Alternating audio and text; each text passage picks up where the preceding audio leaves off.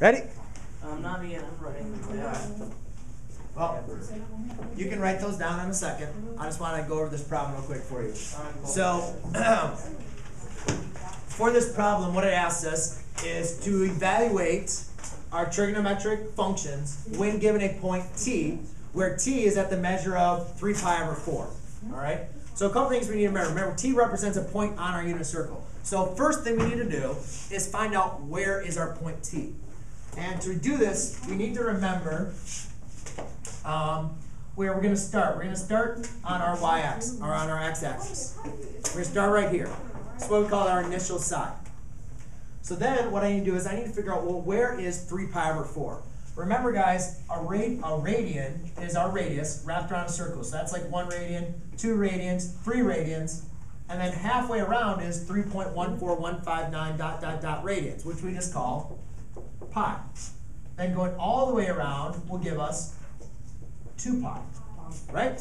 Yep. So what I want to do, though, is they have it as a fraction. So they're saying like 3/4 of pi. Well, where exactly, is that?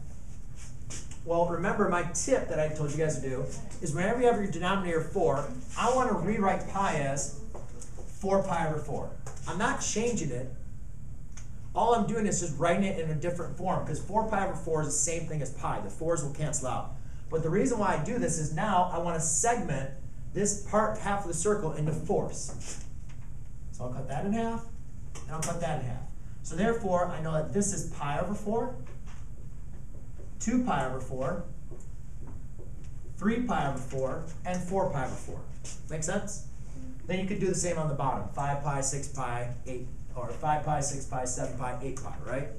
Same thing. Okay, well, obviously this helps us out because it shows us our answer, right? And our answer is right here. Here's our point t. Now, we need to figure out what are the coordinate points. So to evaluate the function, we need to figure out what is the coordinate points.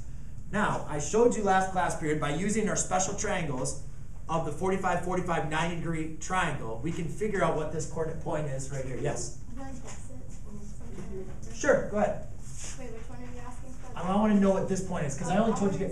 That one's radical 2 over 2, and then another radical 2 over 2. Right, exactly. And then would the answer just be negative radical 2 over 2, and then positive radical 2 over 2? Yep, exactly. Now, the reason why Tamra got that was here, you can do it 2 ways. One, you can just memorize it, all right? The other way is we know that pi over 4 is the same thing as 45 degrees.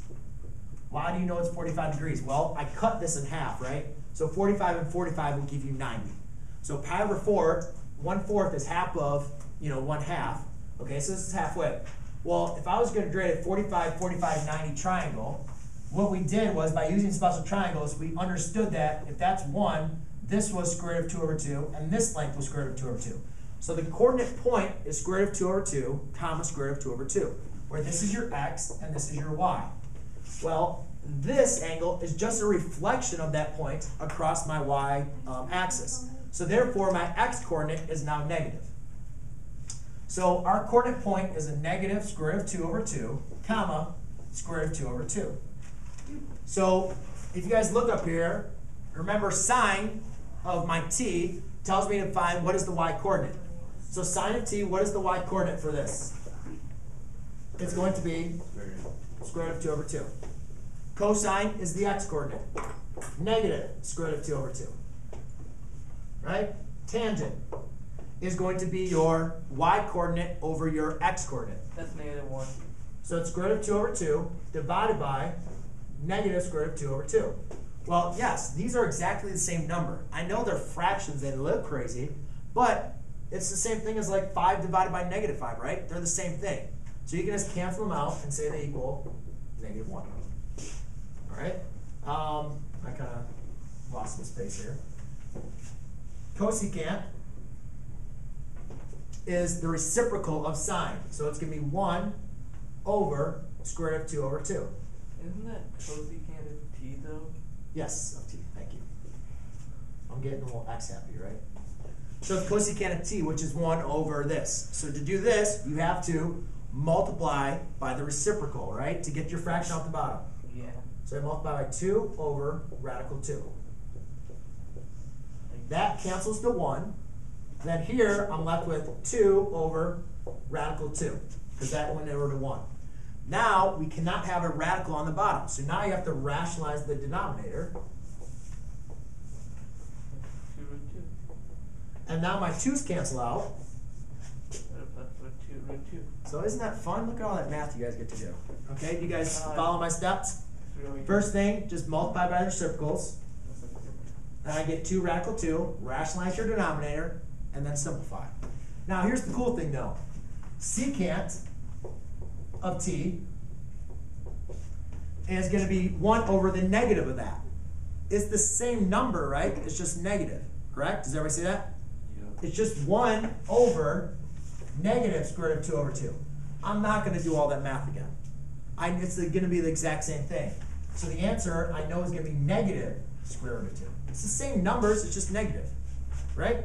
So you can simplify it a little bit. And then tangent, if you guys notice, now cotangent is again going to be the same thing as tangent, except it's just the negatives on top. So save yourself some math and a little bit of your mental power by just noticing, oh, that's the same thing as tangent. It's going to be negative 1. This negative this. Right? It's the difference of, 5 divided by negative 5 and negative 5 divided by 5. It's the same answer. They're both equal to, that's the same thing. It's both equal to negative 1. Okay? Save yourself a little mental power. Look for numbers or angles that are exactly the same. Cool? Can you do 29 then? Yep.